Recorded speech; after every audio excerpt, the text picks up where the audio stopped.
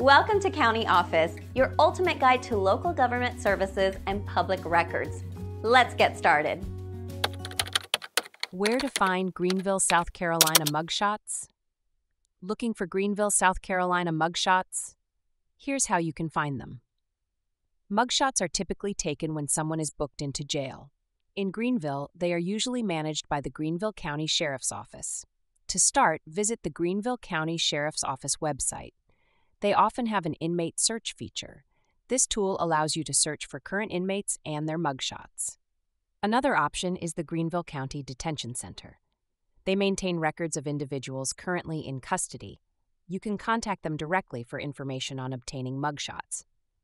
Public records websites also provide access to mugshots.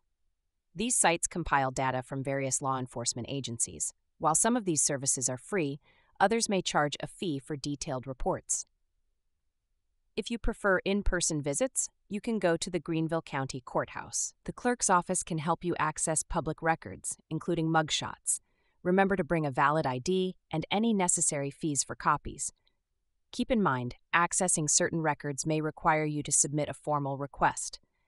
This is known as a Freedom of Information Act FOIA request. Each agency has its own process for handling these requests. For historical mugshots, you might need to visit the South Carolina Department of Archives and History. They have a vast collection of public records, including older mugshots.